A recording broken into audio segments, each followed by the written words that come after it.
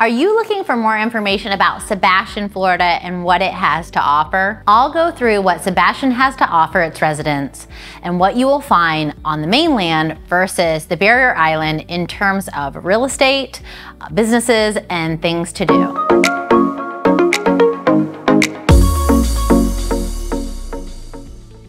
My name is Rachel Carroll. I run a real estate team here in the Space and Treasure Coast of Florida. We specialize in residential real estate sales in Sebastian, Vero Beach, and the surrounding areas. Call us if you'd like our assistance with your real estate needs. We have had the fortune of helping thousands of Treasure Coast families buy and sell.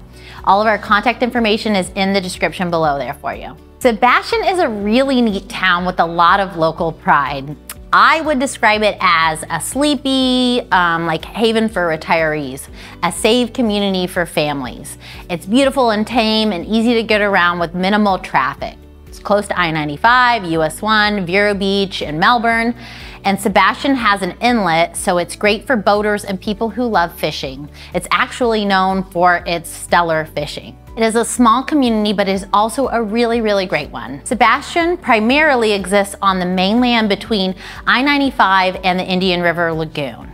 It's primarily residential with single-family homes, a few condo and townhome options sprinkled in, and some commercial real estate and businesses nestled along US 1 and Sebastian Boulevard, which cuts east to west. Sebastian has a few chain staples such as Dunkin' Donuts, Walmart, Wendy's, and Home Depot, but most of Sebastian's businesses are local, and that's actually one of the things that I love about the area. Sebastian also offers some really nice protected preserve parks, some nice community sports facilities, a skate park, local playgrounds, and outdoor water sports like kayaking, fishing, boating guides, and they also do skydiving out of the municipal airport there. I've been. Sebastian is not well known for its Barrier Island area, but when you go over the Wabasso Bridge onto what is locally known as Orchid Island, you will find some nice upscale housing communities. The Vero Beach Disney Resort, and a few local businesses right around the Wabasso public beach access. The beach here is also a favorite spot for local surfers too, and I guess it's the way the waves break right there. I'm not sure, I don't surf, but my husband does. So if you travel down the island towards Vero, you will find all residential real estate communities, mostly single-family homes and some condominiums. If you travel north towards Melbourne Beach, you will find a neat neighborhood that we call Summer Place. So it's got lots of Airbnb and vacation type homes with like a beach bungalow feel, sandy roads. It's a laid back, more private and surfy beachy kind of vibe. North of that is the very prestigious Orchid Island Golf and Beach community and the exclusive Windsor community that borders the Pelican Island National Wildlife Refuge, which I touch on in this other video I made about Sebastian if you want to check it out. As you continue north from there on the island, it will begin to narrow significantly, and you're gonna find this really neat community called Ambersand Beach. It's literally a strip of land where there are really rare ocean to river lots and homes. Really neat beachfront homes, some very luxury and some very old and beachy. And then you hit the Sebastian Inlet.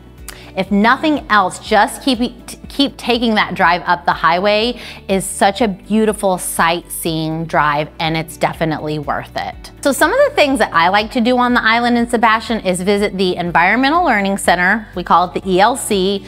They host different events throughout the year that are obviously environmentally and community focused, as well as a lot of family activities. It's a lovely facility and worth visiting.